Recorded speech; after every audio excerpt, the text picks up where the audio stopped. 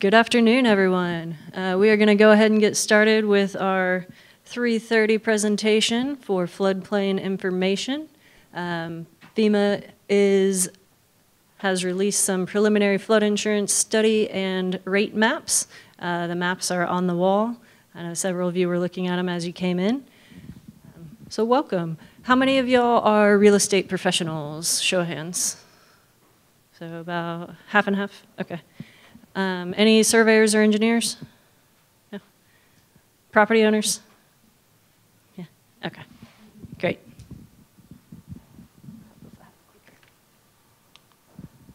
All right, so we're going to talk a little bit about floodplain administration, why we do it, what the city and county's roles are. We'll go over some basic, floodplain terminology, just make sure we're all on the same page and we know what all the colors on the maps are. We will go over some major areas of change around the county, some various resources for you guys to look at, at your leisure, or if you have clients or friends or family or even yourself are trying to find information later, some great resources for you, and impacts to property owners, business owners, and things as a real estate professional you might need to know. All right, so the goals of floodplain administration, at the end of the day, we are looking at ensuring the health, safety, and economy of the community. We want to improve the safety of people and animals. Those animals can be pets, they can be livestock. However they are important to you, they are important to the community. We're looking to lower the amount of damaged property and reduce economic losses accrued as a result of damaged property. All right, so the city and county's role in accomplishing those goals, we adopt and implement ordinances that meet or exceed the National Flood Insurance Program. And we will go a little bit more into detail on the National Flood Insurance Program here in a little while. We review all development in flood-prone areas and issue permits accordingly. That is one of the main reasons we are having this meeting, is so that you know if property is in a flood-prone area. We coordinate with local, state, and federal officials. Floodplains are regulated from local government all the way up to federal government. And so we like to make sure that all of our rules and ordinances and regulations are all in sync with one another and it all ties together.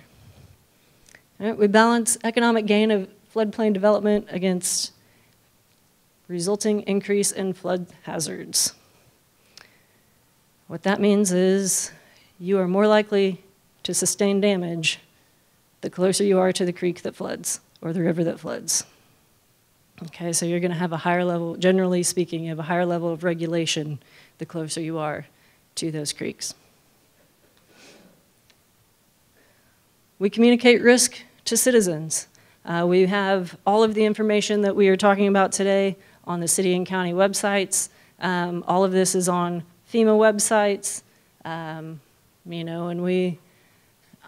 the city has a social media page. I know we've put some information out on that and other things. So we want to make sure that everyone is aware of the risk and knows what they're looking at and has resources to make decisions.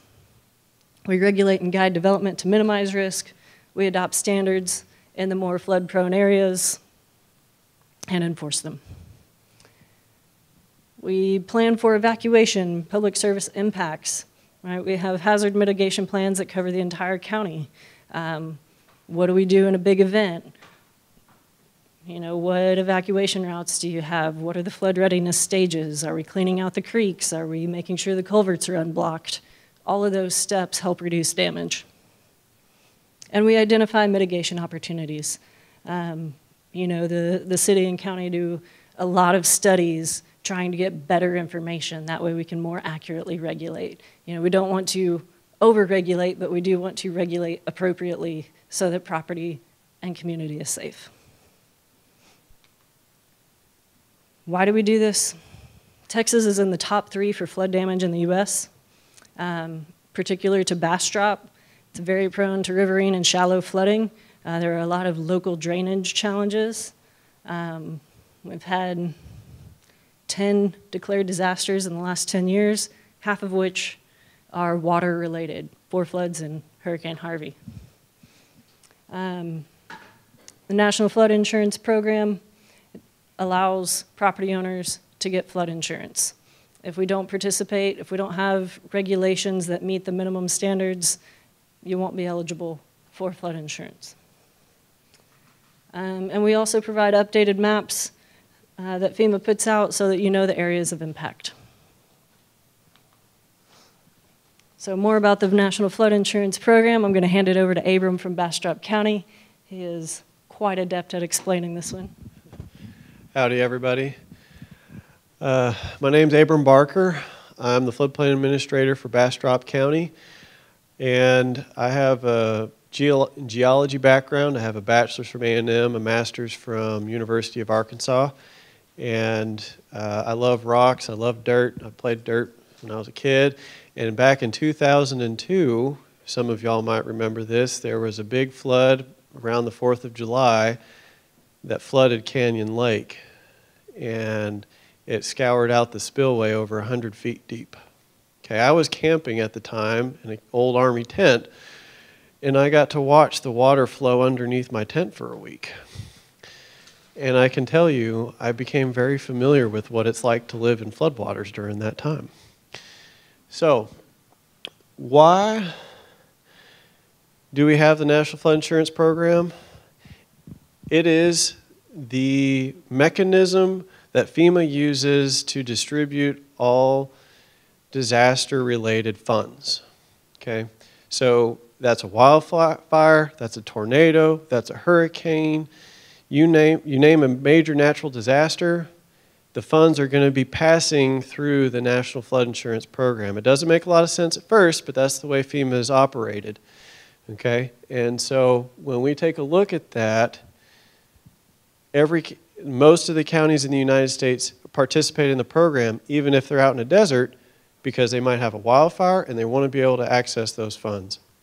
Okay, we've been very fortunate in that we've been a part of the program for a long time, and we've been able to take advantage of those funds to be able to help the community and the county and the city to stay afloat, so to speak.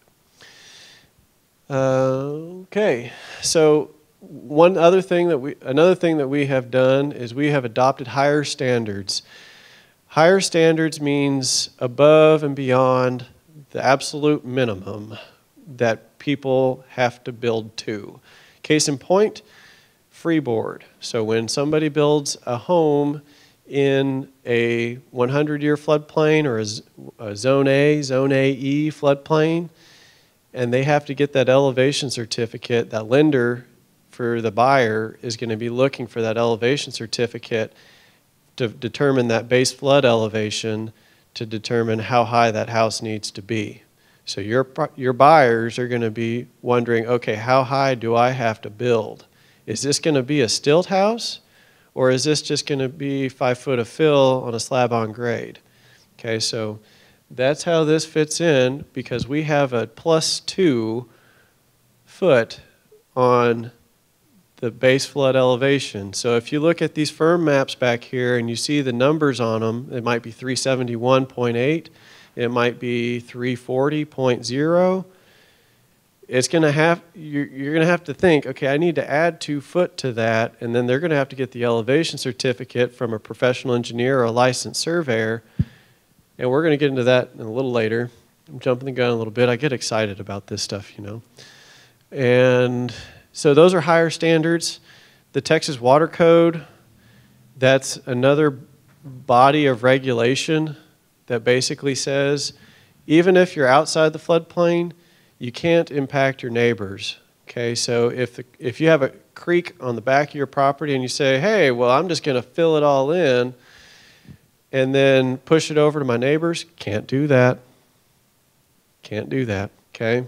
Because then what happens is that neighbor sues you, okay? And they have, by the Texas Water Code, they have every right to do that, and they're going to win, okay? All right. Okay, this is a scary statistic, and this is where all of you realtors come into play. Only 6% of homes in the floodplain in Bastrop County have flood insurance, okay? That 6% has paid out $3.6 million in claims. So think about the other 94% who didn't get claim money. What are they doing? Okay. So that also tells me something else. That 94% of homes in a floodplain don't have a lender. Okay? These are cash only. These are the ones that say for sale by owner. Okay? Because they know a lender's not going to cover them. A bank's not going to give them the money that they need to be able to sell or build. Okay? So as a realtor, if you've got a cash deal, you need to let them know, hey, you're in a floodplain. You probably, even though it's not required for you, you probably need to get flood insurance. Because if you don't, when that house floods, and I was just talking with a lady, her house has flooded 4 times in the past 6 or 8 years. Okay, every time her house floods, and was it her son? I think it was her son was there. He's 10 now. Okay. And every time it rains, he grabs his backpack, puts all of his valuables in it, and puts it on top of the dresser. Because he's that concerned. It's programmed into his brain, it's going to flood my house every time it rains. Okay, we want to avoid that. We want to educate people to say, get the flood insurance, think ahead, do your due diligence. Okay? I couldn't believe it until she told me that, and that was just 10 minutes ago. Okay? So, on a national average, over 60% of homes that flood, okay, just think about Hurricane Ida just recently, think about Katrina, Rita, over 60% of homes outside of the floodplain flood. So what does that mean? The maps only help you to a point. You need to have some common sense. You need to have some due diligence. If there is a creek next to the house, it might be a risk of flooding there. Okay? And so as realtors, as you're walking through these properties and you're looking around, of course you're looking at the house, you're trying to figure out how to beautify this house, but also look around you. Okay?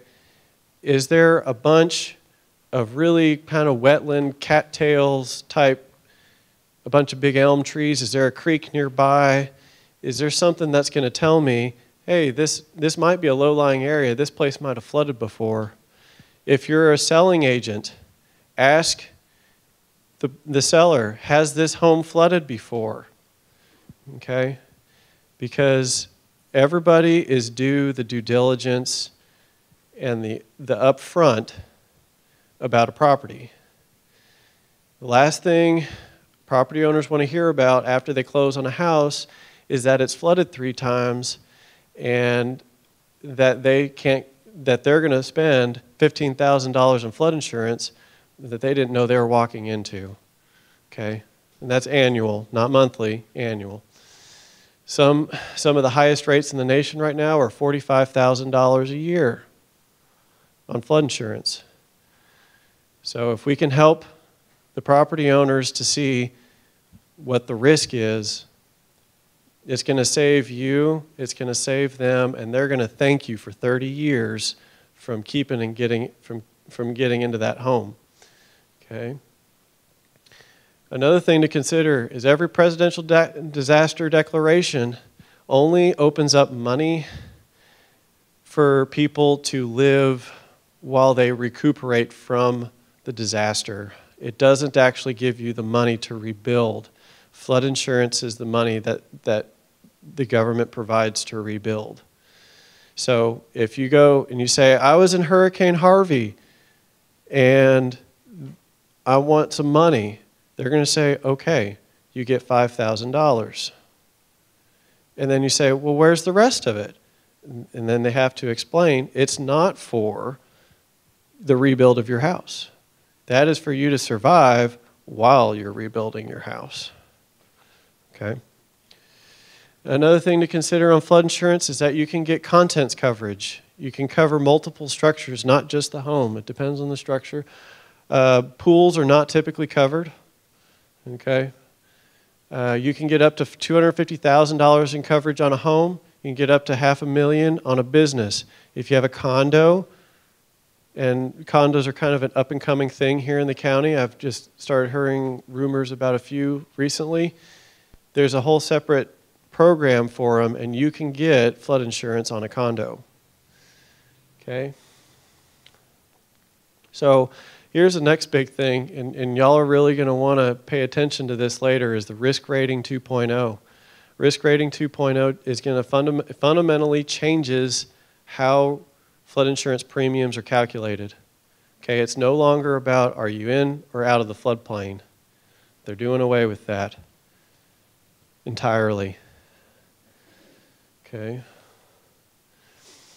So a few basics on floodplains, mapping, base flood elevations. Am I high enough?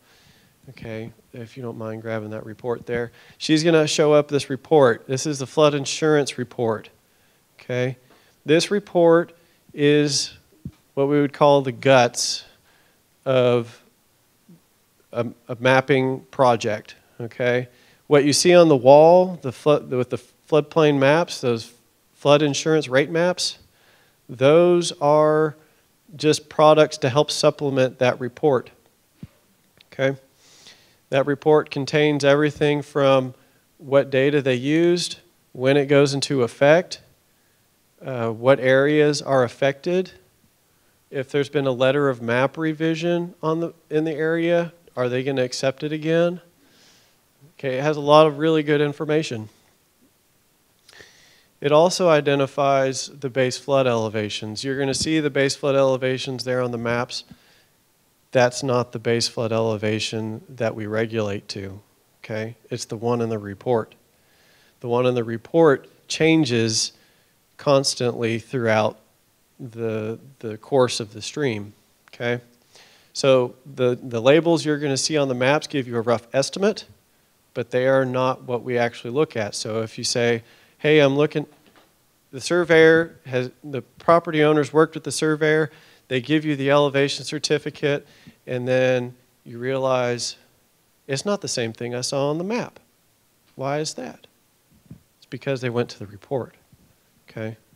The report is what goes. All right.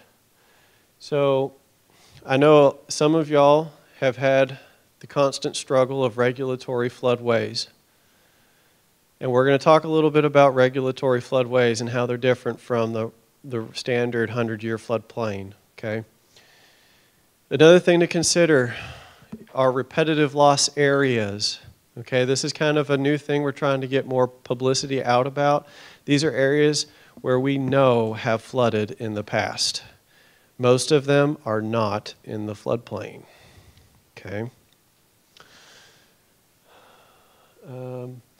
So things to consider in this study is that it does not cover the entire county.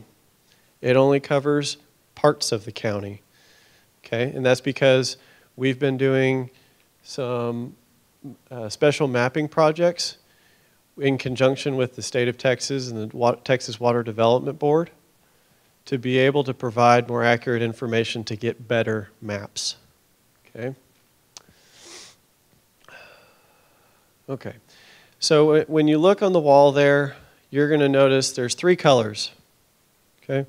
You've got your orange, your blue, and the red striping, okay?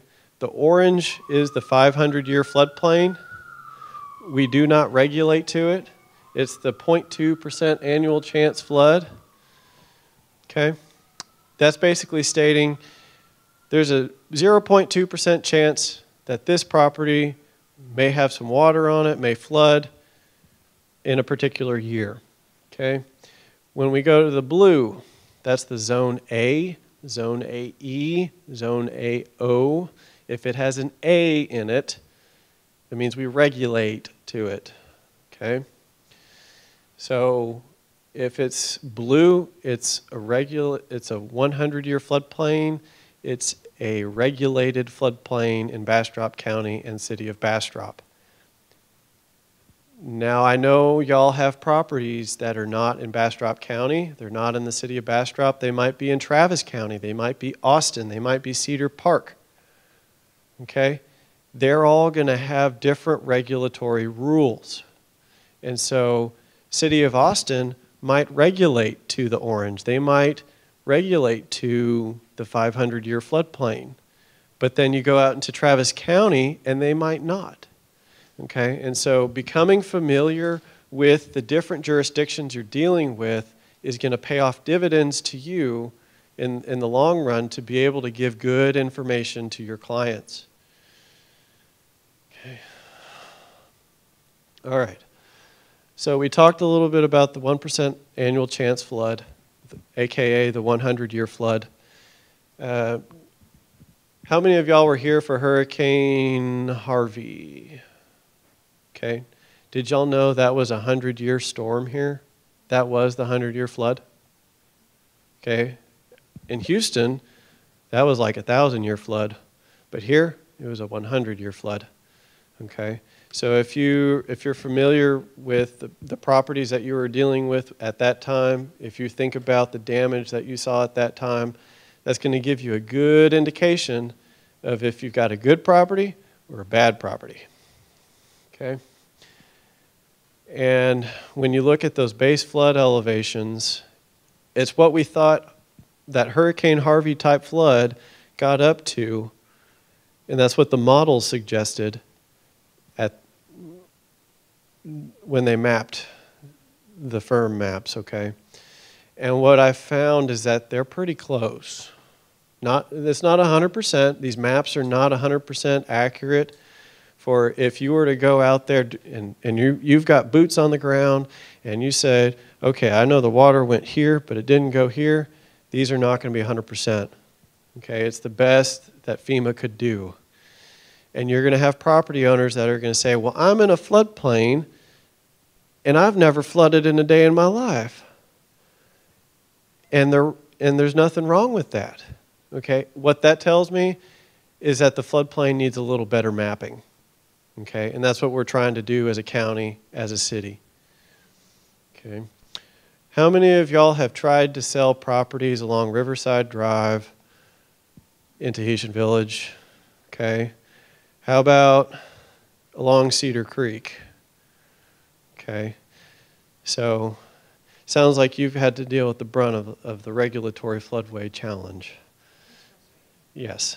Okay, for those who are not familiar with the regulatory floodway, essentially this is what it is. When it floods, there's an area where the water is deep, where the water flows fast. Okay, when FEMA mapped out the 100-year floodplain, they did this modeling to figure out, okay, where is it going to be deep, where is it going to be fast, where is it going to cause the most damage, and we're going to call that the regulatory floodway. And then everybody goes, well, what's that? Okay, and what that does is they say, we're not going to say you can't, but we're going to make it really hard. Okay, because what you got to do is they say, you can't put a new house. You can't put in anything new unless you do a full hydraulics and hydrology engineering study through an engineering firm. And I can tell you, those are not cheap. Okay? But what it does is it makes them go, ooh, do I really want to do this? Okay? But then also what it does is it says FEMA, that they're, from an engineering standpoint, they have done their due diligence to say what we have done, what we propose to do is going to meet the requirements. It's going to be protected. It's not going to cause the base flood to increase, so that if I build my house here and my neighbor who was fine 5 years ago, now he floods. Okay, that's what we're trying to avoid. And by making those property owners go through that hydraulics and hydrology engineering study, that's what we ensure. Okay, but a lot of property owners, they say, this looks beautiful. It's right on the golf course. I got this beautiful view of the Colorado River. How much? And then you go, it's in a regulatory floodway. And they go, what? And then you have to explain it to them. And then they go, oh. Or they buy it because they don't know. And then they find out afterwards. And they say, we want to build this nice, beautiful home right here. And we go, sorry, Charlie. You have to do a hydraulics and engineering study first. And then they go, what's that? And then we have to explain it to them. And then they find out, well, what can I do with this property? Okay? And then we say, well, you can keep it for the lizards and the snakes. Okay? And then we set up this vicious cycle, okay, where they say, I want out of this property as fast as possible. Realtor, please sell this property. Sell it. And you say, okay, great property. Practically beachfront property in Texas, right? And then, depending on the realtor, and I hope none of y'all have done this, is you say, yep, it's great, no problem. You can build on it, everything. And then you set up the next buyer for the exact same problem, okay? And then they're going to be cursing your name for 30 years.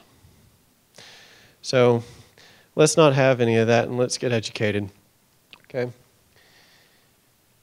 So this is a little bit of a visualization of that, okay?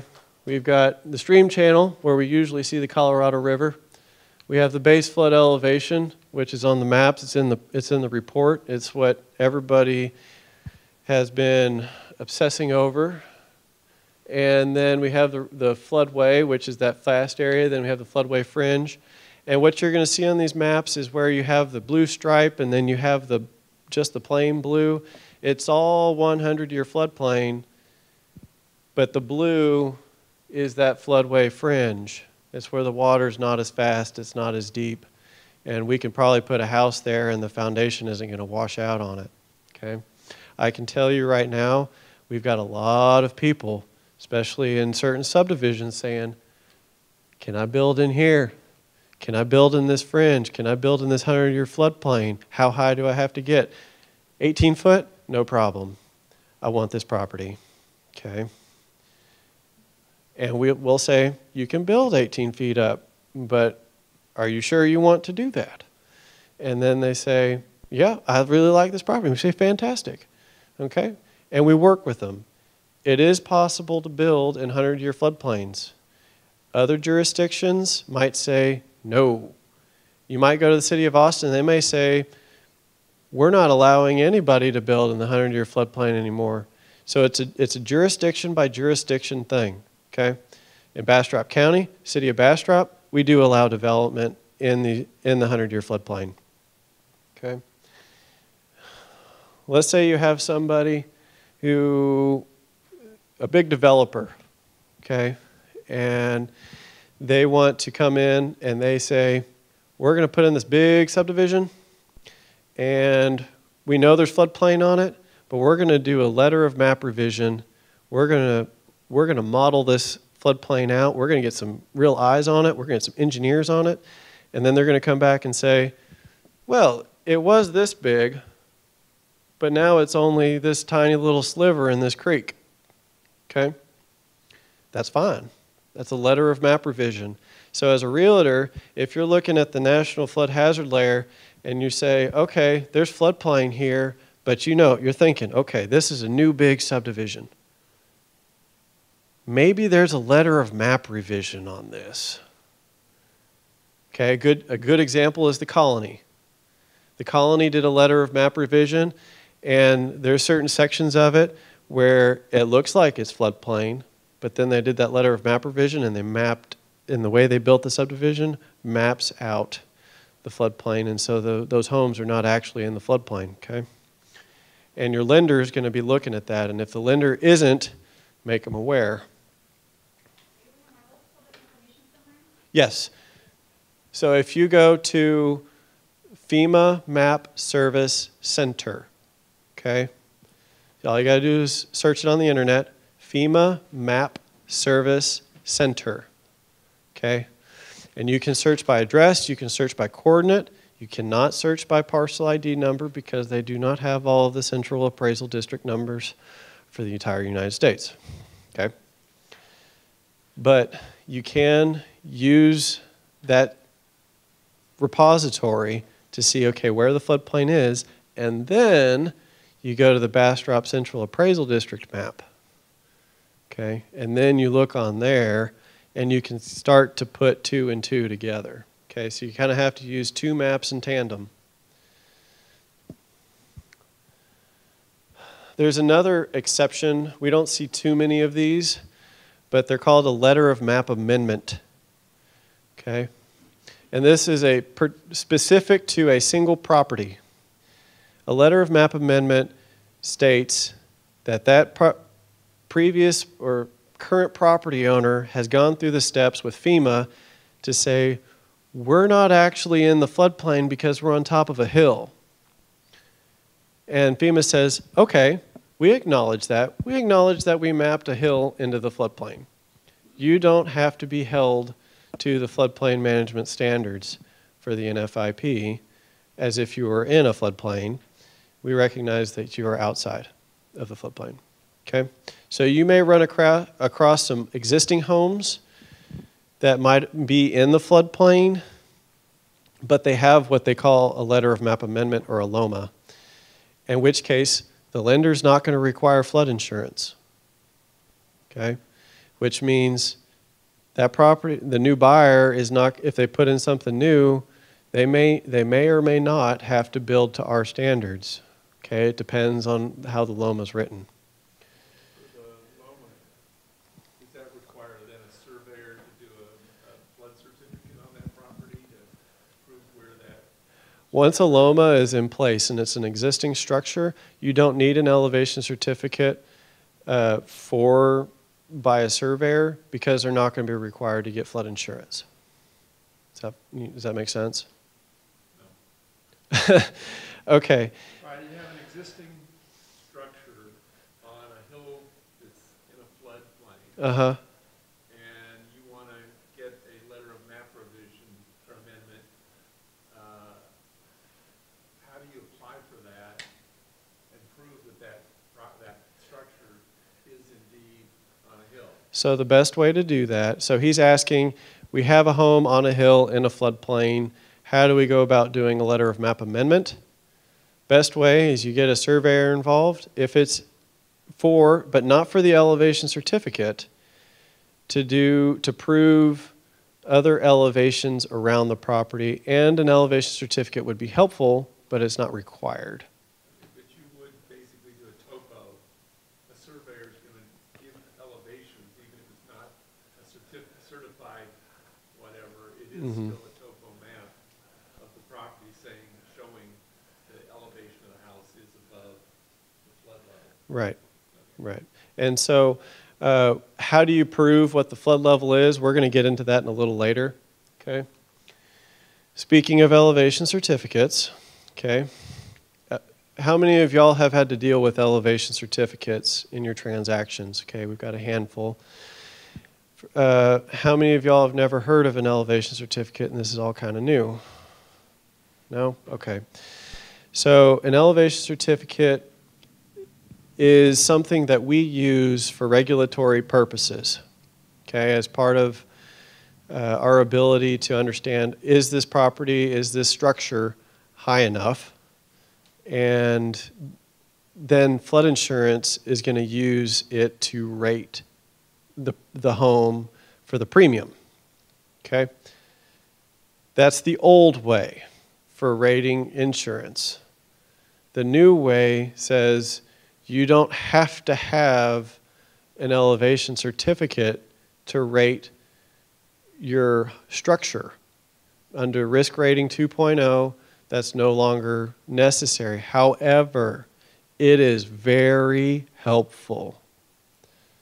You want to save your buyer a couple $1,000s, maybe $5,000, $10,000 a year.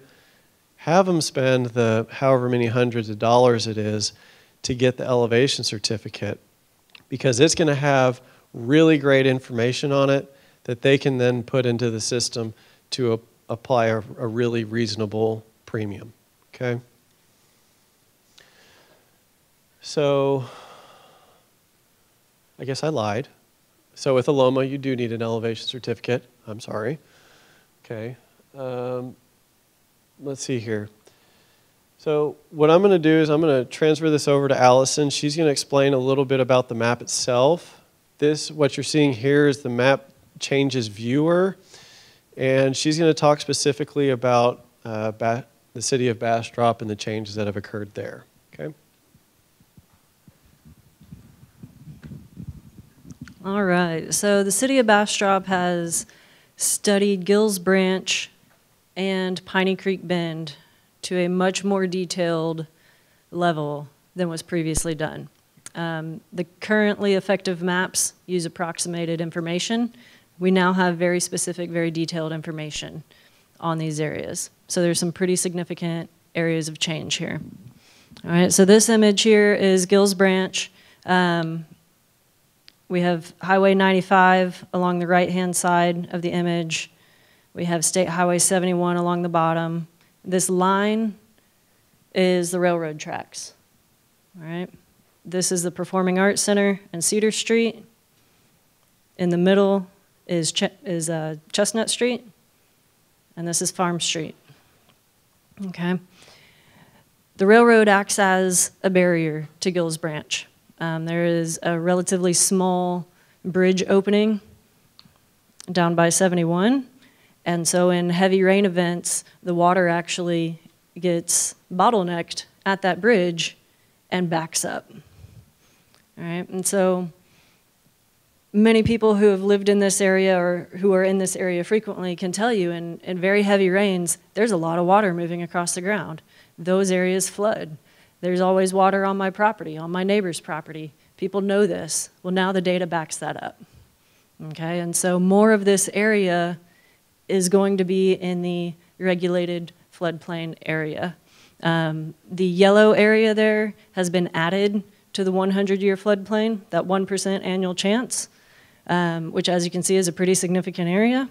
And the purple area has gone from 100-year to 500-year. So it's actually decreased a little bit. And that's just based on better modeling with better data along the creek. Piney Creek is another area of pretty significant change. With better data there, we see an increase in the 100-year floodplain in these yellow areas. The yellow and black checked area here is an increase in 500-year floodplain. And so there is an increase in properties that will need regulatory compliance there as well. This is one of the examples of change in the county. This is Cedar Creek. Yeah. Okay. So to kind of get your bearings on this, we've got 71 right up here, and then it turns off, and then we got 21, and then 21 comes down, and then keeps going. Okay, so we got Cedar Creek kind of parallels 21 for a little ways. You're going to notice that over here where 21 gets close to Cedar Creek, that's a regulatory floodway. This floodway is on a number of fairly large tracts, but what we're seeing is that there are a lot of big tracts getting subdivided, split up, okay? And so you may be, as a realtor, asked to come in and sell off one of these tracts as somebody who may focus on larger tracts of land instead of, single quarter-acre site built or whatever your niche is. Okay, you're also going to notice that there's considerably more floodplain along Cedar Creek. Okay. So, which are the areas that are affected by this particular map change? Not all of the county is changing. And in fact, even along some of these creeks, nothing is changing up at the I guess you could say the higher ends, the headwaters of these creeks, okay? But you're going to have Cedar Creek, okay, with the regulatory floodway expanded just a little bit. It does not include Walnut Creek and all of its tributaries. However, we are doing work to have Walnut Creek included in a future map change. Okay? We've got Dry Creek. There's about 4 or 5 dry creeks in Bastrop County. This particular one is the one towards the county line, Travis County line. Okay? We've got Gaisley Creek, which is Smithville. We've got Willow Creek at Smithville, Piney Creek at Bastrop, Gills Branch at Bastrop. And so what you're noticing here is that the towns are what's changing. Okay, Smithville getting some big changes. Bastrop getting some big changes. Okay, and you see this really long website down here at the bottom. Okay, that's the map that allows you to see exactly this, to see those changes. It's kind of hard to look at a map like what we have on the wall, look at the regulatory and kind of compare the two and put the two together. It's kind of like those Sunday comics. What's the difference between the two? Okay. So we're providing you this website address to be able to find that viewer. Okay.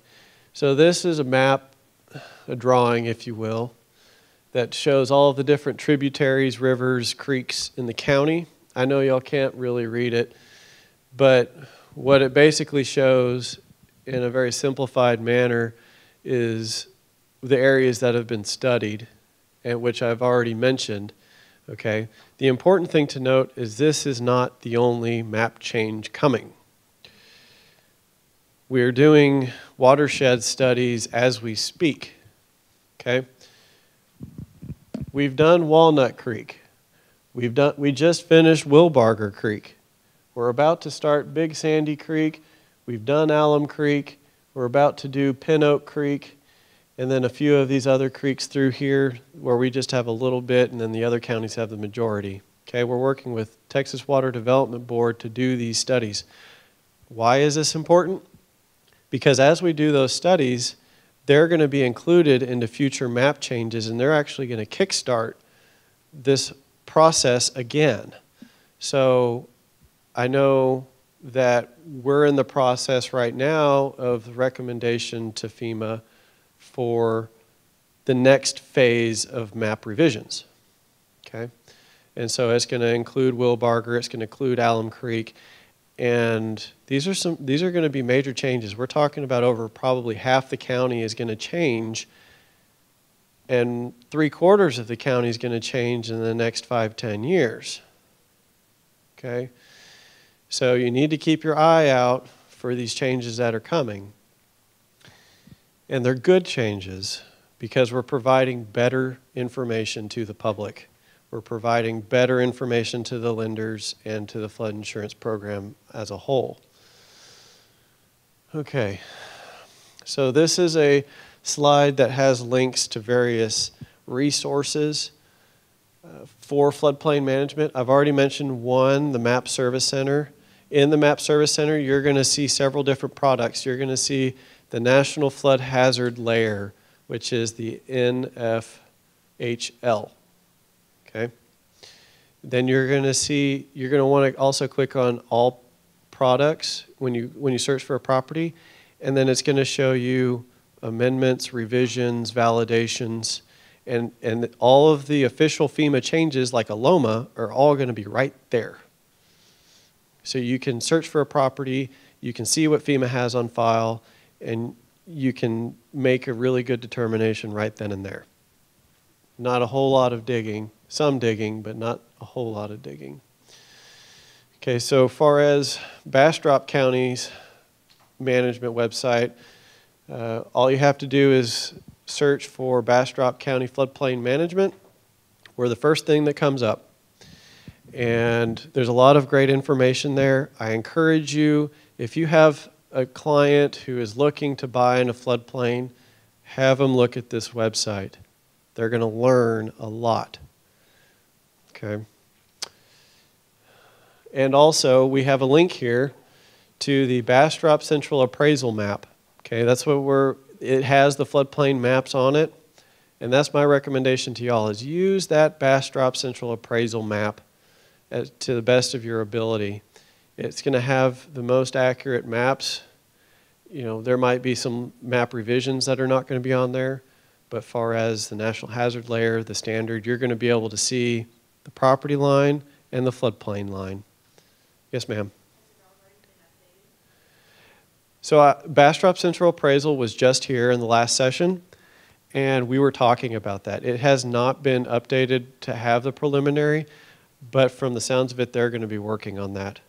Okay. You also have to understand they use a third-party mapping company for that particular service, and so Bastrop Central Appraisal is not going to be the ones to personally handle it. They have to pass it off to the third-party consultant. I could not tell you, unfortunately. We just had that conversation. My recommendation is to use that map changes viewer, use the preliminary maps until we get something up. Okay. Any other questions regarding maps? Okay. Another great general resource is FEMA's website about floodplain management, about flood insurance. And the Bastrop CAD map is probably your number one resource. Your number two resource is the FEMA Map Service Center. Why is the FEMA Map Service Center the most important? Because you can take that determination to closing and it's legally binding. So if you have a seller that says, no, it's not in the floodplain, and then you have a buyer that says, yeah, it's in the floodplain, and you have that disagreement, you can take the FERMET, the report that you print from Map Service Center, and you can say, here's FEMA's determination, this is legally binding. You want to go to court? Okay. And then we have that preliminary map changes viewer. Okay, so I'm going to hand it off to Allison to talk a little bit about the appeals. For if you see something on these maps, you're like, wait a second, doesn't quite add up. All right, so these are preliminary maps. They are not adopted and effective yet, right? We are in the process of adopting these. The step in the process we're in right now is the appeal period.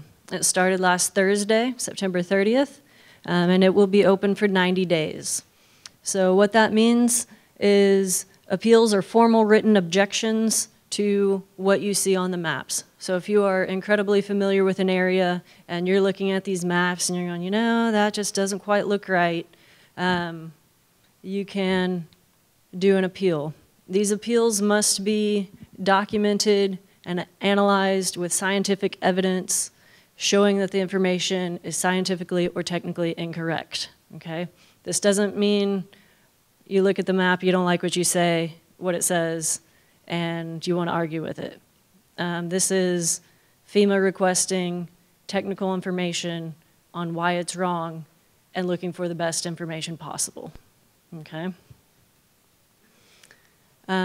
If you do have documentation that supports an appeal, so maybe you have incredibly accurate topographic information, maybe you believe the model was had some incorrect assumptions or something along those lines, you can submit a request with all that supporting information. If you're inside the city limits, if that property is inside the city limits, you'll submit that to the City of Bastrop Planning Department.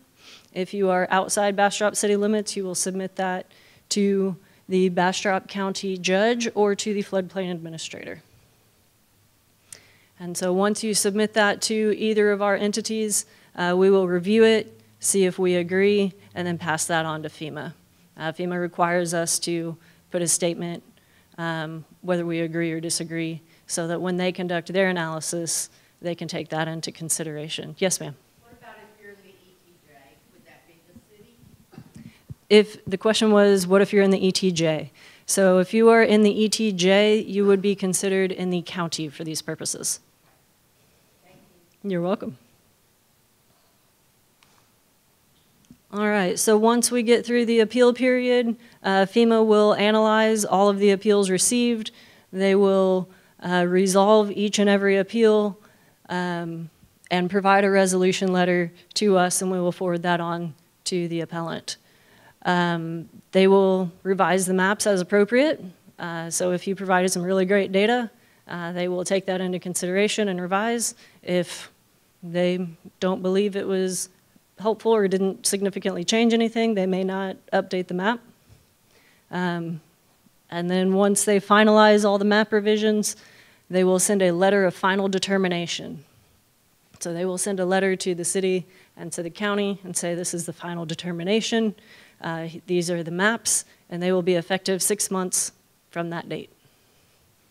And at that point, the city and the county will reevaluate their flood damage prevention orders, their ordinances, their codes, make sure everything is in line, make any updates or adjustments as needed, and adopt the maps. Any questions on how that process works? No? Okay.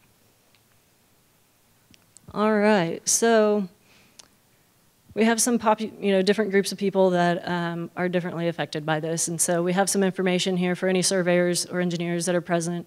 They may see an increase in requests for elevation certificates, or thanks to some new regulations that just went out.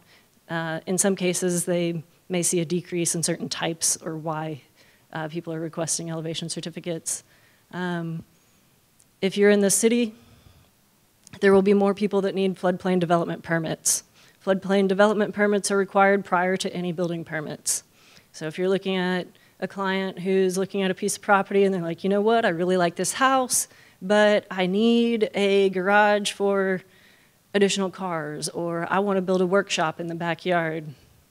Not only are you going to need a permit for that workshop, you also need a floodplain development permit for that workshop. And so what we look for is what flood zone are you in? What are the regulatory requirements in that flood zone? If you're putting in a portable shed, how is it anchored? And so when you're doing a normal building permit, you have a certain set of criteria and things that we're looking for. There may be additional requests for information with the floodplain permit just so that we can verify that it is going to be stable, not float down the creek and damage other people's property.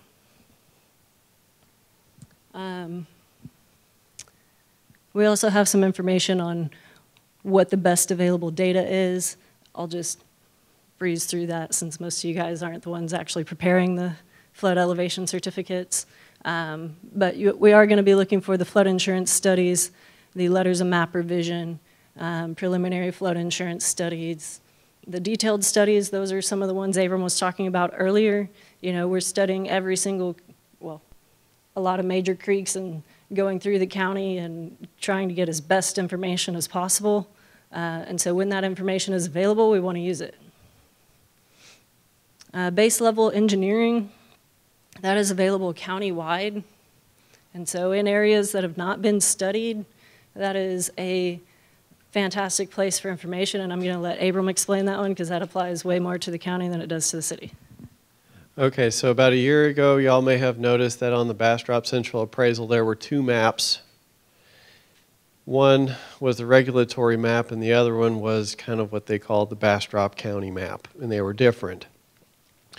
We've since taken it down for a very good reason, okay, because people thought they had to regulate to that map. What that map was base level engineering. It's used for planning purposes. It's not for regulatory purposes. Okay, we can use some of that information to obtain elevation data, but far as if my home is outside of the FEMA flood insurance rate map, but it's inside that base level engineering, we're only going to hold you to if you're inside the floodplain, the flood insurance rate map, okay? Where this gets tricky is that FEMA has called this data set the estimated BFE viewer, okay? They didn't make it very clear as far as this is base level engineering, don't use this for regulatory, here, go use your regulatory information, okay? So if you're out there and you have a client that says, well, I was looking at this base flood viewer, this BFE viewer, and it was showing that my house is in the floodplain, but you know, I know it's not, or they're showing that it's outside the floodplain, but insurance is saying I am. It's because of this, okay? So if you have folks that have those questions, feel free to send them our way. We'll be happy to help explain it to them. But also just let them know they need to be looking at the map service center and not necessarily the estimated base flood elevation viewer, the estimated BFE viewer. Okay. Okay, so what does this mean for y'all? Would you like to take it back, or? Okay. So you're going to see more homes, more structures, more property in the floodplain. We've had a net positive. Some are going to be outside the floodplain. Okay, some are going to if somebody wants to do a major renovation on a home, they see something that's maybe it's from the 60s, they see it as a fixer-upper, and they say there's some great opportunity here. Okay, you might want to tell them this might be considered a substantial improvement, and you're going to have to permit for that substantial improvement. Okay, large remodels, if the home is flooded multiple times, if they need to rebuild, that's substantial improvement as well. Okay, they're going to have to permit. So another big change in this is what we call the newly mapped policyholders, okay? So if you have a property, let's say it's out in the Cedar Creek area and they're wanting to sell it and the property owner says, it's not in the floodplain, it's great, it's fantastic, you'll love it, and then they find out 6 months later the lender comes back and says, you need flood insurance. And they go, what? And this is why. Because they got mapped in and somebody didn't tell them they were about to get mapped in. Because when you redo the maps, there is a grace period, okay? So between now and when these maps go effective is considered the grace period. Once the maps go effective, there's no graciousness, there's no forgiveness in this. It's you've got to get, if you're a lender, they're going to say you've got to get the flood insurance. But if you take advantage of the grace period, the buyer, the lender may get a better premium rate. And so it's to your advantage to go ahead and get the flood insurance if you know you're going to be mapped in. And then that way there's no blind sides. There's nothing coming from the mortgage company saying, hey, by the way, and everybody is much more aware of the situation. It's just all around better. Okay, so when it comes to premiums, risk rating 2.0, this is the huge, huge change. Okay, this is the first time this has changed since the conception of the flood insurance program in 1968. They are no longer going to be determining their premiums based on are you inside or are you outside the floodplain. Preferred policy is going away. You can't get a preferred policy anymore. It's gone from a classical floodplain view to an actuarial view. Think of it like auto insurance. Okay? Used to be, I'm getting a car, I want X amount of coverage, okay, here's your rate. But nowadays, it's what color is your car? How much mileage do you have? Have you had any accidents? Did it flood at some point? Okay? And so flood insurance is changing in that sense, like auto insurance changed. So now they're no longer looking at, am I above the base flood, am I below the base flood? They're looking at how far away are you from the river? How high are you relative to your neighbors? What kind of house do you have? What's it made of? Do you have prior claims? And there's about 25 different variables that they're using now.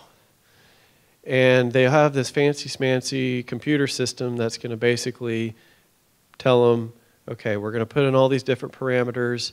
Here's your rate. Okay. What this means for property owners, policyholders, is that their premiums are going to change in a big way.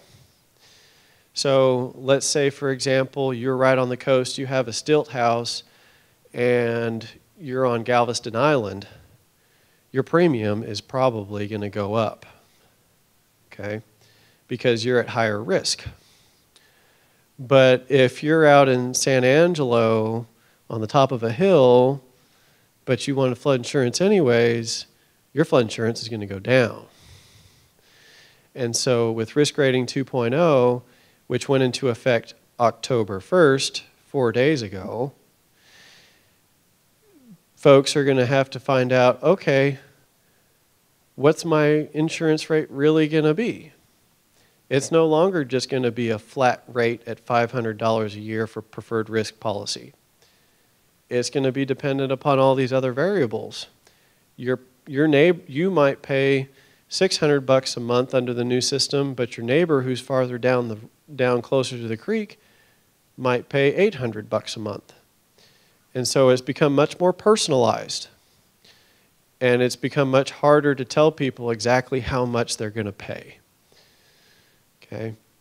There are some general rules that you can follow to help people understand how to best plan for their flood insurance premium rates. And it's a little bit of common sense. The higher up you build, the cheaper it's going to be, relative to the land around you and relative to your neighbors. The farther away you are from the creek, the higher up you are away from the creek, the cheaper your rates are going to be.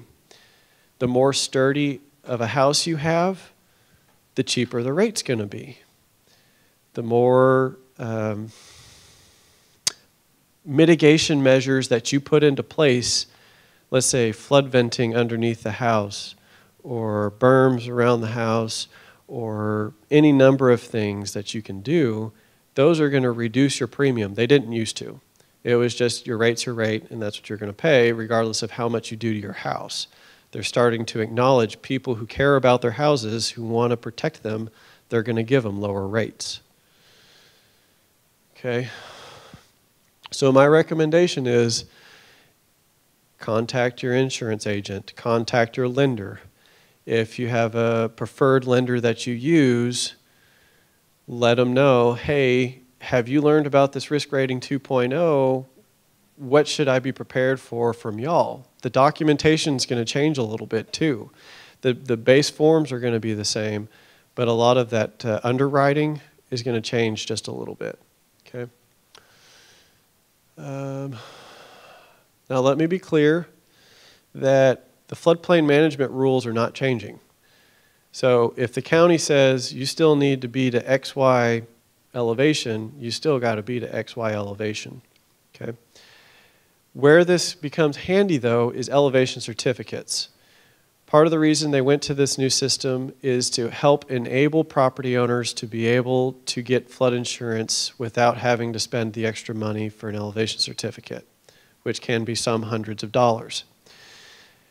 My recommendation is still get the elevation certificate because it's going to cover its own cost in the premium rate within a few years, but it's not required. So because of the information that's provided in it is valuable to setting the premium, but it's no longer required. So if you have an existing home that they want to get an elevation certificate, that's fine if it's for flood insurance, but you're also going to find that the lender is going to say, we don't have to have this elevation certificate anymore as part of our lending process because of this new system. Okay. So my recommendation is get one to cover your basis, especially from a regulatory standpoint, but know that your lenders may not be mandating it anymore. Okay. Another thing to consider is that we participate in a community rating system, which is a sub-program of the National Flood Insurance Program. And basically what that means is as a community, as a county, as a city, as we do more to help educate, protect, and regulate the floodplain, the more of a discount the policyholder gets. So Bastrop County, we're at a Class 8, which means that every policyholder receives a 10% discount off their premium rate, right off the top. Okay? Which is great. In the old, because of Risk Rating 2.0, it was limited to only homes within the floodplain. Now, it's to everybody. So homes outside the floodplain can now also take advantage of the discount, which I think is fantastic. Okay? Okay, some things to remember is, are you improving your property? Do you plan to improve your property? If the answer is yes, whether it's some drainage work, a new barn, a new house, a mother-in-law suite, a pool, think about permits. You're probably going to need a development permit, even if it's outside the floodplain, before you do it. Okay. Okay, some other things to remember. It is hurricane season. We are in flash flood season. While it's not the peak, we still, this time of year, do get flash floods. Turn around, don't drown. And I can tell you we do have flash flooding here in Bastrop County. I saw it firsthand earlier this year in May when creeks went from 0 to 19 foot in 3 hours. Okay. Fresh reminder, only 6% of homes in the floodplain in Bastrop County have flood insurance. Let's try to boost that number. Let's educate. Because that 6% accounted for $3.6 million in claims. And I would love to see more people take advantage of the program to be able to rebuild. Okay? If you have a client or you yourself live near a creek, a river, a low-lying area, a gully, let's think about it. Your property's, that structure might be subject to flooding. If you're looking at a home and you're thinking, I could probably sell this for X amount of dollars, but you see that there might be these issues, you might want to raise a red flag, you might want to cause them to do a little due diligence and just be sure that what they're getting into is the deal that you're trying to negotiate. Okay? Don't be a pollute, don't pollute. Keep your culverts clear. So try to keep, dumping trash, putting fill in on your property and then it just washing off into the culverts. Let's try to avoid that as much as possible, okay? Because the roads depend on it, your homes depend on it. Water backing up because of some trash is just not a good situation, and it's just nasty. So with that, thank you for your time. We'll open it up for questions, and thank you all for coming.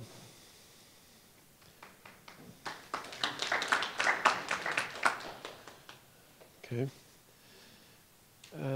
Yes, sir.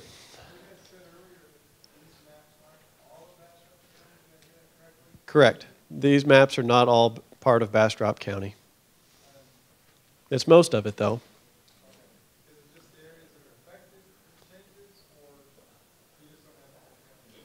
These are the maps that are being changed. I think it's about 2/3 of the maps that are being changed, at least a little bit of them. Yeah. Any other questions? This is your chance. Yes, ma'am. I really like the Bastrop designated flood area. I miss those. So there's a way to look it up still, even though not use it just for information. There's a way to look it up. It's just under estimated TFP right now. And that's provided by FEMA, and it's not going to have the parcel lines on it, but it is useful. You can use that side by side with the Bastrop CAD map. Yes. Yes. And another thing to consider is that while the base level engineering is not the regulatory information, if you compared it with the way the new maps are playing out, it's similar. So if you have a property owner that's saying, what's the new map going to look like, but we haven't done the work yet to produce the new maps, you could point them to the base level engineering BFE viewer and say, this might be what it could look like in the future.